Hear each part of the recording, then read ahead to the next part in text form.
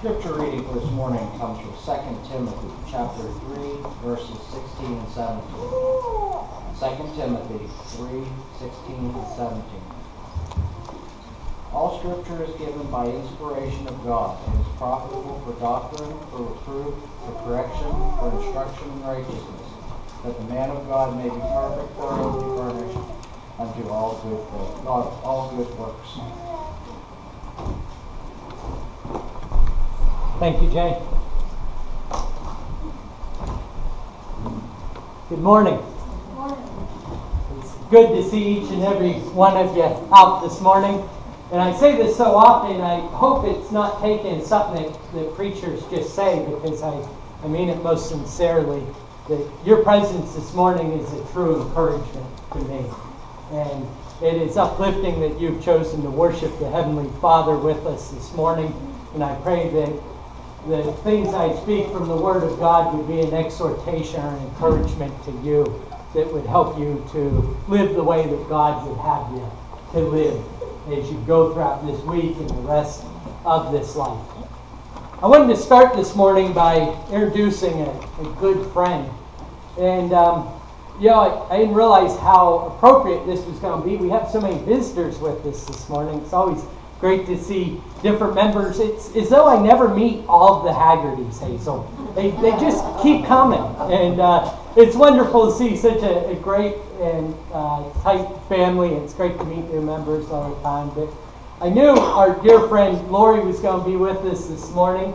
And it was absolute serendipity that the plumbers showed up this morning. I say the plumbers. Chris has been a plumber for as long as I've known him, but I've never known him to do any plumbing. But they're dear friends from that we attend with at Ligonier, and it's just wonderful to see them and to have the opportunity to worship with them again. But when I said I was going to introduce a dear friend, it could have been any of you that I've introduced them.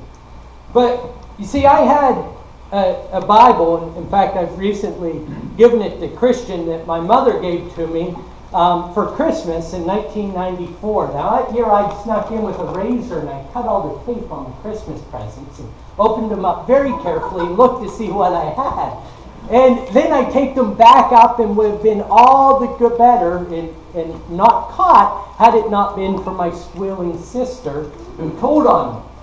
And my sister told on me, and my mother told me that she was going to take all my gifts back and maybe get me something else. And I told her she ought not lie about the Bible that way, because I knew that one of those gifts was the Bible that Christian is carrying with him. And she said, "No, I'm taking it back too." I said, "I don't believe you." And she did change the box it was on, but that's what I had. And by the year I graduated in 98, I had a lot of marks in that Bible, a lot of passages, anything I was forced to memorize, I highlighted in that Bible. And then when I graduated high school, and those of you that see me on a regular basis don't see my Bible in this form, because I normally keep it in a cover. But the Somerville congregation gave me this Bible when I graduated high school. And I keep it in a cover because I want it to last forever. I know it's not going to. The Word will. In your bulletins, you see that Jesus said in Matthew 24th chapter that the Word would last forever. This, unfortunately, is not going to last forever. He's a dear friend of mine. I worry about him when he's not near. Every once in a while, I'll leave him somewhere and be a little bit irresponsible. And I worry about him till I find him again. My children know you don't touch my Bible.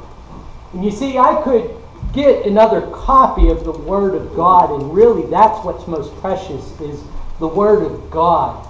You see, this one has all my notes in it. Many of the pages have tears in it.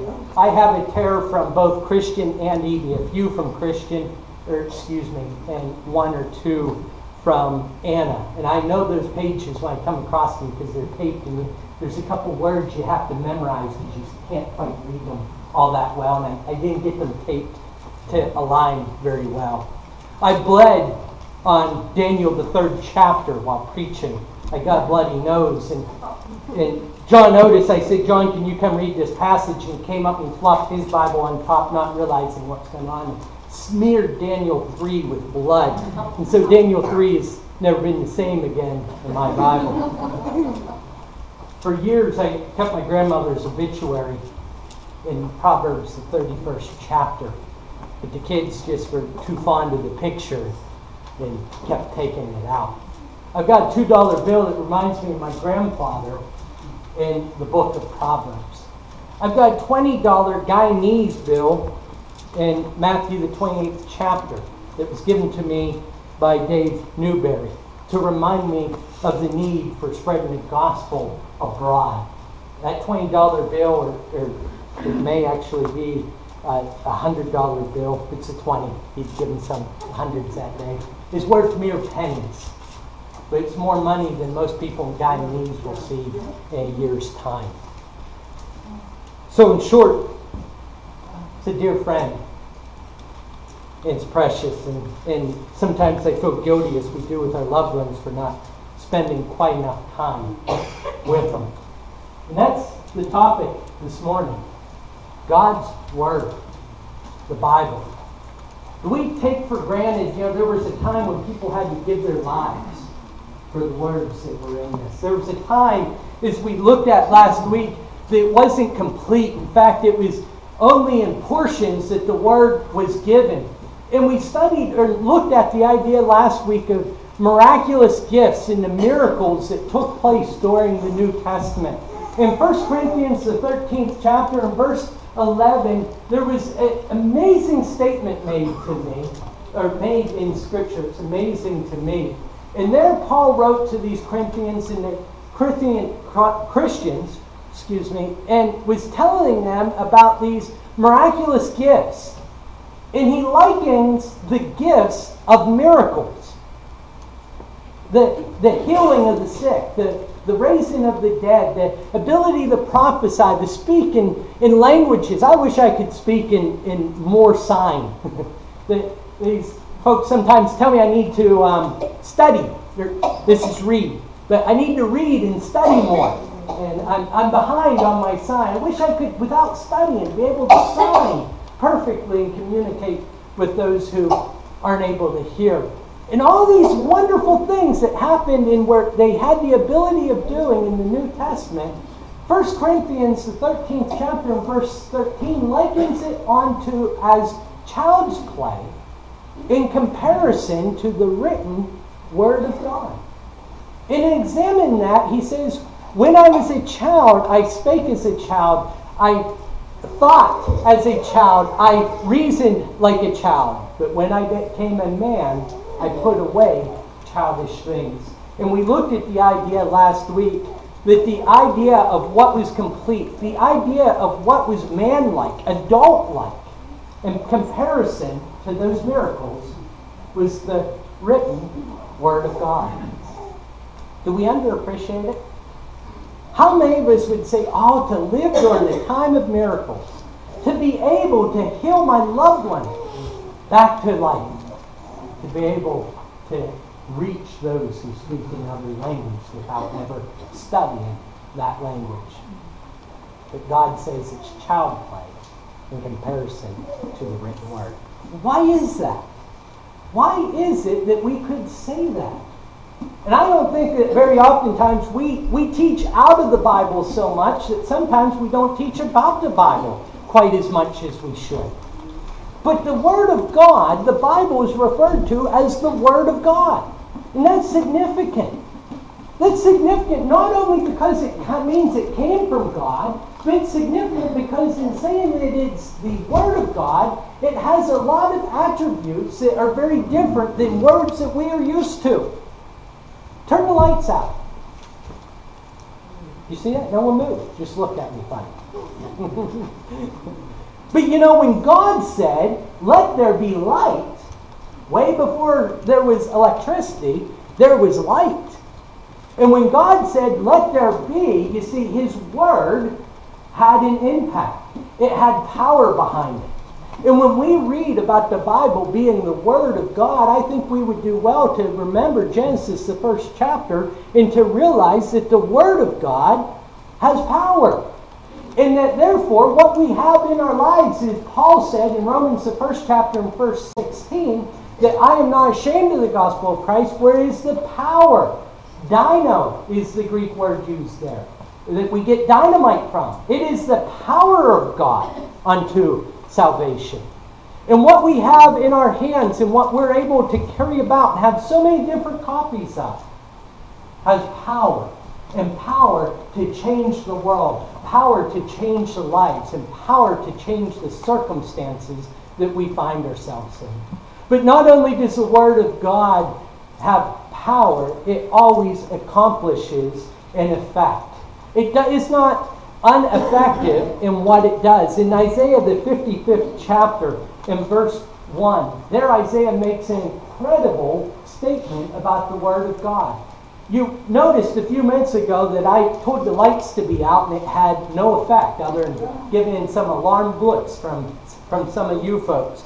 But in Isaiah the 55th chapter and verse 11, Isaiah says this about his word, about God's word. So shall my word be that goeth forth out of my mouth.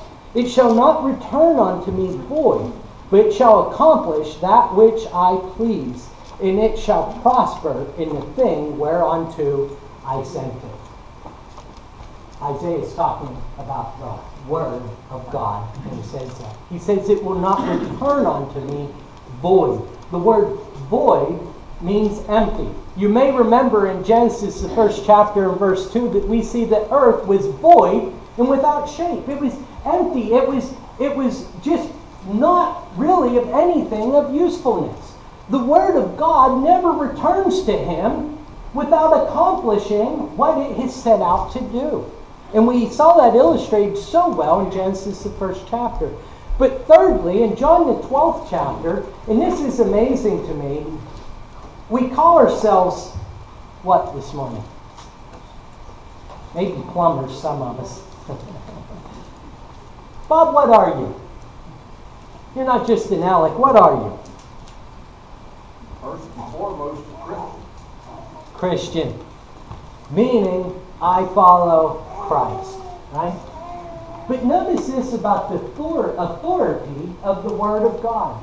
You know, we follow Jesus, but do we stop to think sometimes that Jesus had one He was following? Jesus didn't come into this earth and say, here's what I'm going to teach. We looked last week in Matthew the 7th chapter that by the time He was done with the Sermon on the Mount, that the people marveled at His teaching because He taught as though one having authority. He taught having authority. But that authority was not initiated on what He wanted to say or what He believed needed to be said. In John the 12th chapter, in verses 48 and 49, we read this said of Jesus, He that rejecteth me and receives not my words has one that judgeth him. The word that I have spoken, the same shall judge him in the last day. For I, now this is the part that we're getting at this morning, for I have not spoken of myself, but the Father which sent me. He gave me a commandment that what I should say and what I should speak. Do you see that? Jesus did not speak under His own initiative, but rather spoke as authority was given to Him from the Heavenly Father. Boy, now there is some consequences for my life, isn't there? Yeah. Do you think that after I look at Jesus Christ and see that He did not speak as He wanted to speak, He did not give the commandments He wanted to speak, that I ought to feel good and comfortable in giving the commandments of Mike this morning? By what authority? If Jesus Christ did not take that authority, but rather we see the authority is in the Word. The Word that He spoke, that Jesus gave to be passed down, that came from the Father of God. We need to be close. We need to have a relationship. Oftentimes we've talked about having a relationship with Jesus or having a relationship with God. But we need to have a relationship. And in order to have those other relationships, we need to have a relationship with the Word of God. And how blessed we are because it is the Word of God that we have.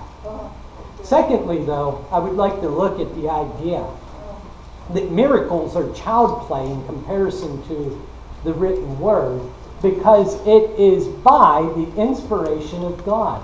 In 2 Timothy, not second time, 2 Timothy, the 3rd chapter and verses 16, we see that all Scripture is given by the inspiration of God.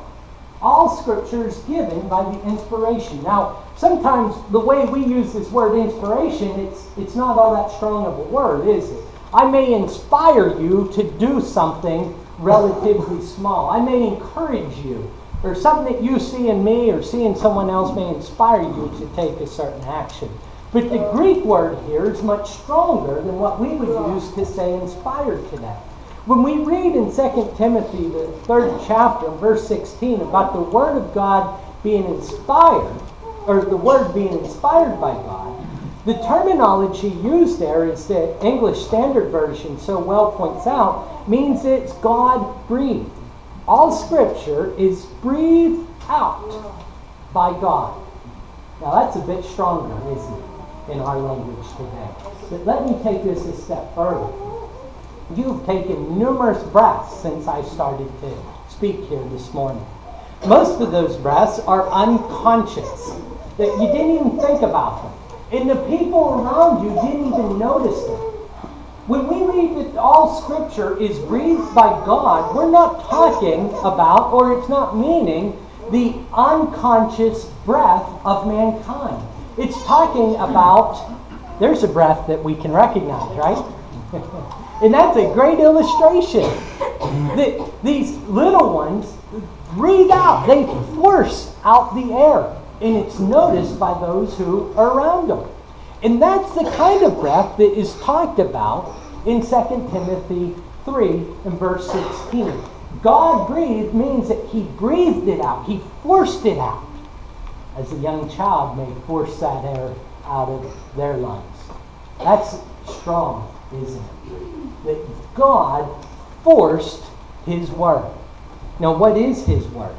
And what does that mean? That it is inspired or breathed by Him. In 1 Peter, the 1st chapter, in verse 21, we read this statement along the lines of inspiration. Who by 2 Peter will be more relevant, I do believe. We'll give that a try. 2 Peter, verse 1 and verse 20, chapter 1, verse 20 says, knowing this first, that no prophecy of Scripture is of any private interpretation.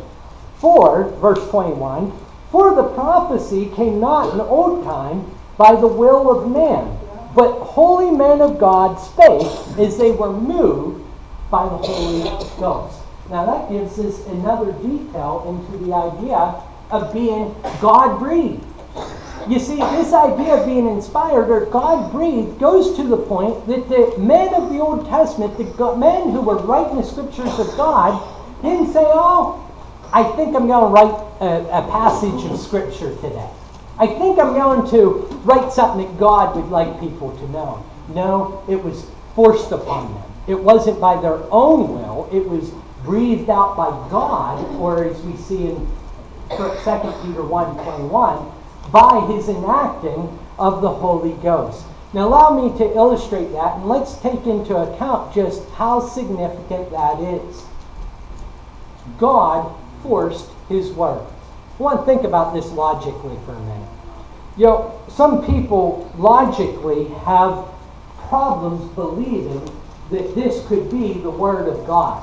The infallible, inspired, completely sufficient Word of God. I want to think about this logically. If we serve a God, we'll start with that premise. If we serve a God who was capable of speaking, and the earth was, do you think that God would be capable of communicating? How many of you married folks have problems? You don't, please don't raise your hand. I'm just hypothetical question. How many of you have problems in your marriage with communicating? How many of you have failures in communication? There's a lot of grins, mostly from the wives. The husbands are looking uncomfortable right now. Now, we're still able to communicate though, aren't we? We don't do the best job of it. But understand this, we serve a God who was able to speak, and it was. I believe that rationally, if we believe in that idea of creation, we must and are forced to believe that that same God is not powerless in his ability to communicate. No, we talk about faith being blind or faith being in opposition of evidence sometimes, but consider this fact. I'm going to ask 5 men to give me one word. I'm sorry, Chris, you're right here in my eyesight. And it's great to see. Give me first word comes to your mind. Oh, wow. First. First, okay. I didn't think you were going to get one out. First, Paul. First word comes to your mind.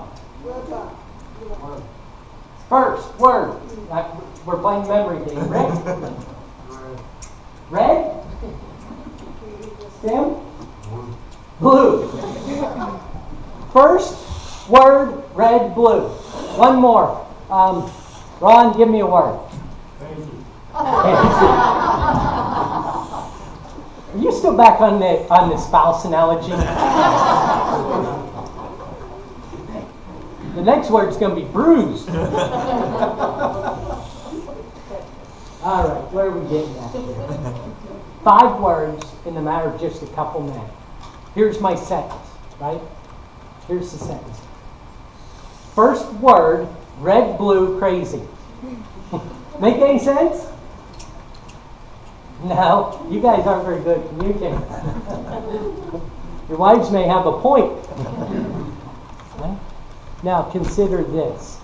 The Bible was written. It had one author, as we examined earlier, that God breathed it. He forced the Word of God. However, there were right around 40 writers over a period of 2,000 years. Now consider that during that 2,000 years, there were a number of different dispensations. 2 different dispensations or ages, right? Over that 2,000, actually 3. We could add the one of Christianity into there. The patriarchal, the Mosaic, and the Christian age. Over 3 different dispensations. It came in the form of 66 individual, separate, and independent books. With over the time of numerous political governments. You getting the drift here? And yet, it has one unified message that is in complete agreement with each other part and with itself.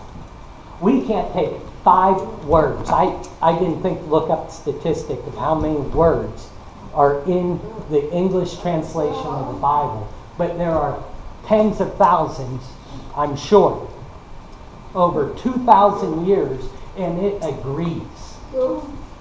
Brothers and sisters, friends, I strongly suggest that is evidence that Scripture is exactly what it claims to be.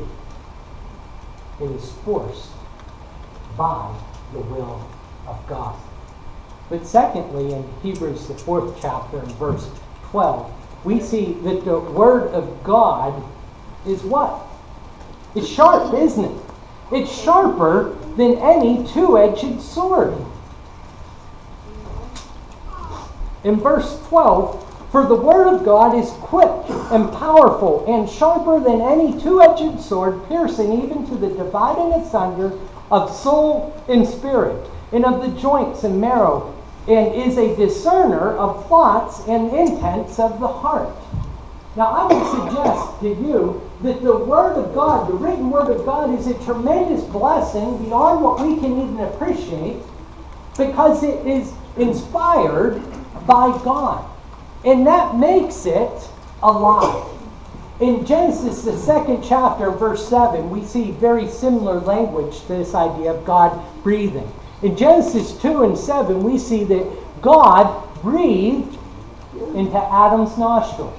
What happened? He didn't lay there motionless, did he? He was alive.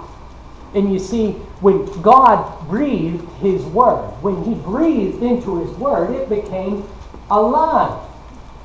Just as we read in Hebrews 4 and 12. For those of you that still have the King James translation, the word quick there isn't referring to fast.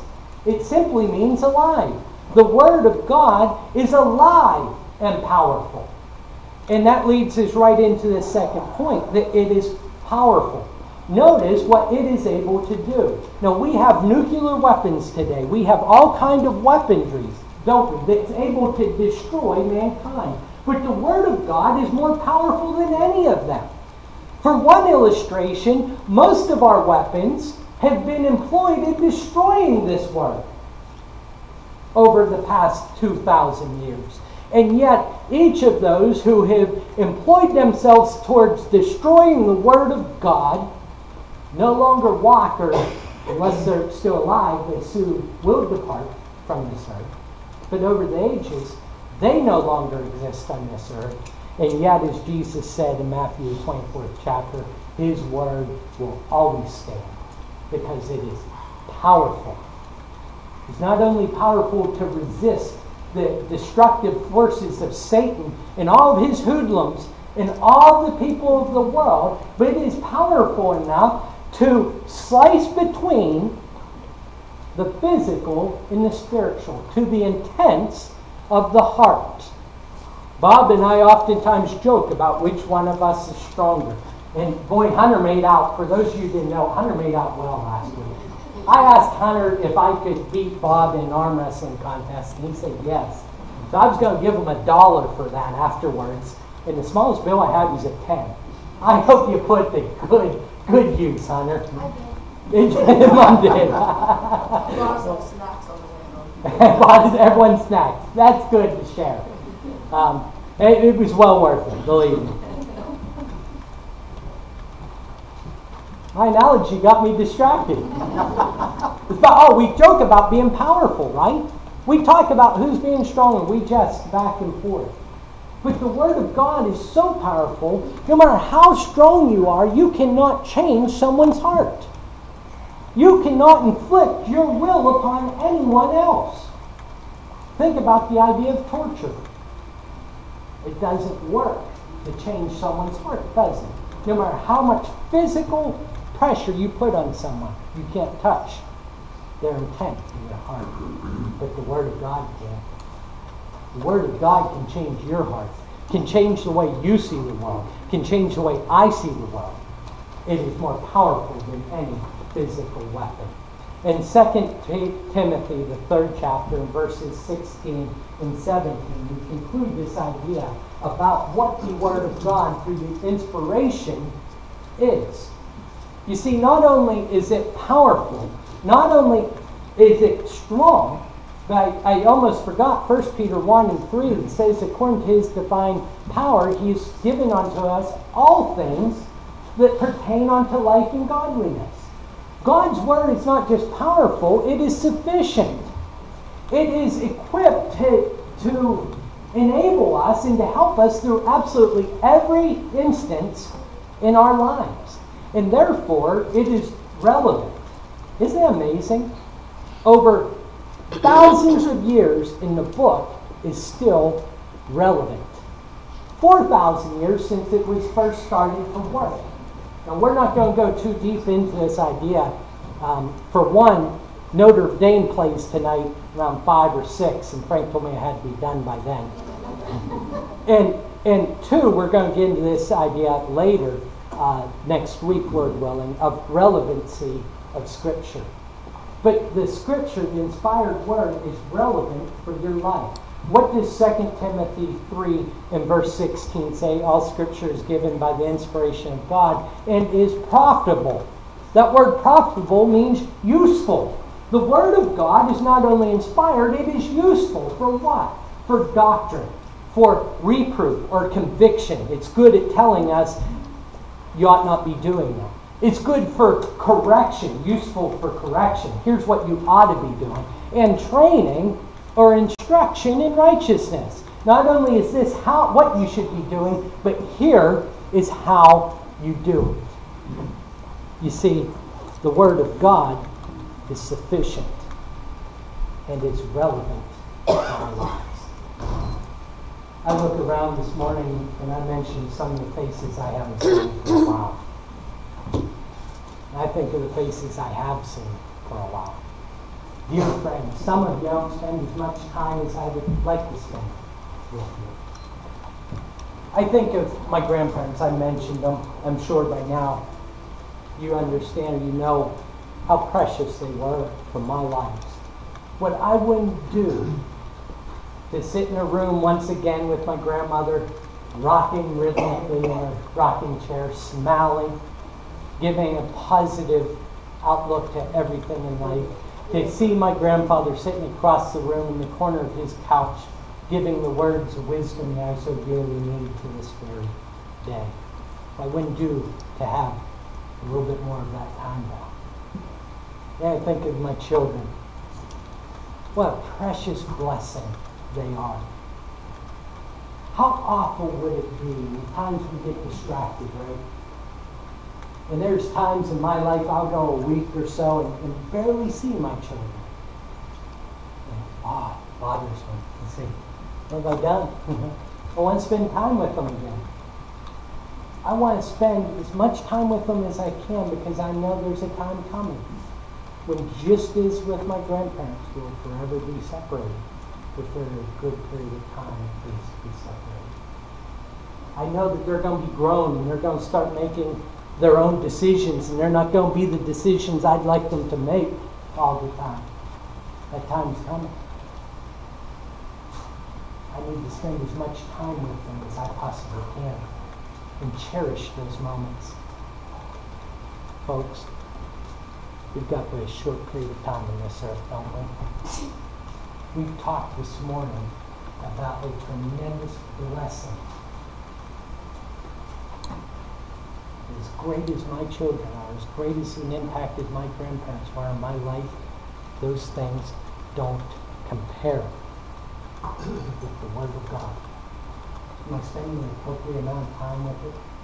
Am I getting to know it like I get to know it? Am I enacting it in my life like I ought to enact it? It's of no wonder to me that we've spent some time this morning in 2 Timothy, the 3rd chapter, in verses 16 and 17. But it's of no wonder to me that in a prior chapter, Paul said to Timothy, study to show thyself approved unto God, a workman that needeth not to be ashamed, rightly dividing the word of truth. What's he saying? Timothy, spend time with them. Spend time, get to know them, bleed on them, rip them, make your notes on them, but know them inside and out. Because by chapter 4, we're going to tell Timothy, we're going to tell me, we're going to tell you, preach them. Preach the word.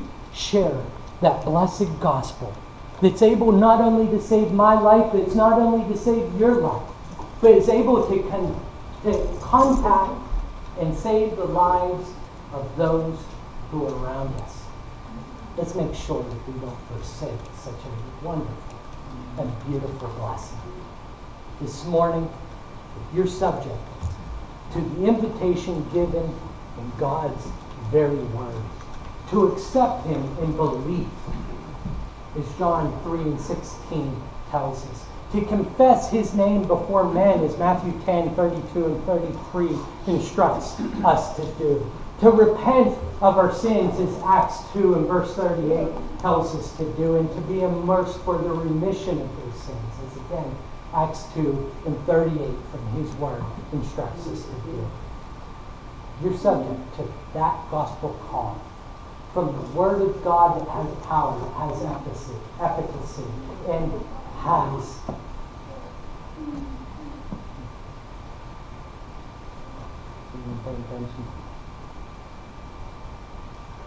What's the last point, Jim? It was the important one. Authority. That's what I wanted to say. I'm sorry. It has authority to tell us what's right from His Word. You're subject to that gospel call. Please come forward as we stand and as we